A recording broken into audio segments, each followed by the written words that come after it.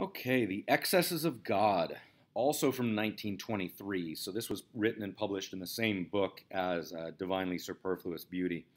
And I put these three here on the same front page for a couple reasons. One, they fit. But two, they all seem to be about this excessive beauty, just how awe-inspiring and beautiful nature is. So here we go with the excesses of God. Notice it starts with a question. Is it not by his high superfluousness we know our God? So we see a repetition of that word superfluous again. We've seen that now in another poem. And we also see for the first time in our study of Jeffers here this idea of a God. And look at what his answer is to the question, the opening question. To equal a need is natural, animal, mineral. All right, so basically to just do what is necessary. Remember, superfluous means to go beyond what is necessary. So to do what is necessary is natural, animal, or mineral. But God goes beyond what is necessary, right? His high superfluousness, the wild God of nature. So this God, look at the things he does, whatever this God is. We don't really know much about it at this point. But what it does is it flings rainbows over the rain, beauty above the moon, secret rainbows on the domes of deep sea shells. Look at that sequence there. The rainbow isn't necessary, right? The beauty above the moon, we don't need those things, but they're there. The secret rainbows on the domes of deep sea shells.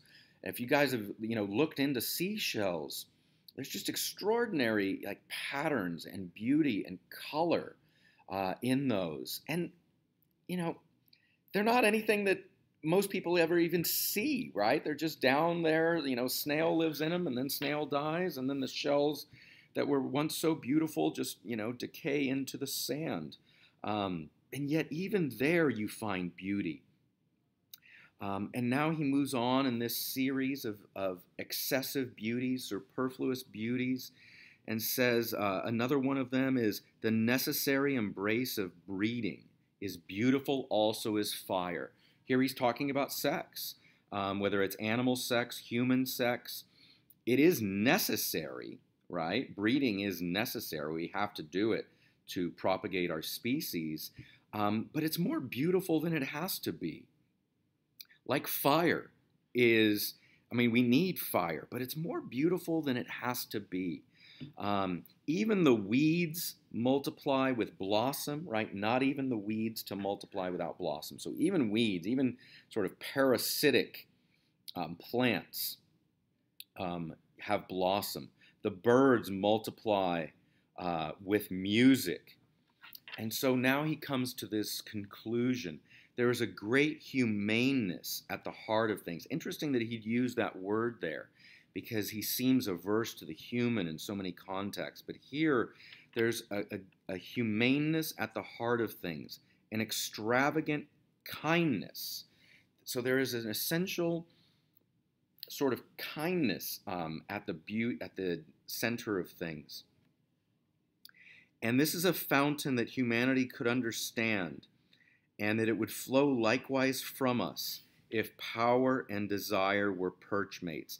Think about that last conditional there, the if. If power and desire were perchmates. So what he's saying is this humaneness and kindness would flow, we would understand it, and it would flow from us if power and desire were perchmates. So, he's using that image of the birds there perching. And the implication is that as we currently live, power and desire are not perchmates, right? One is, they're either not together or one is above the other.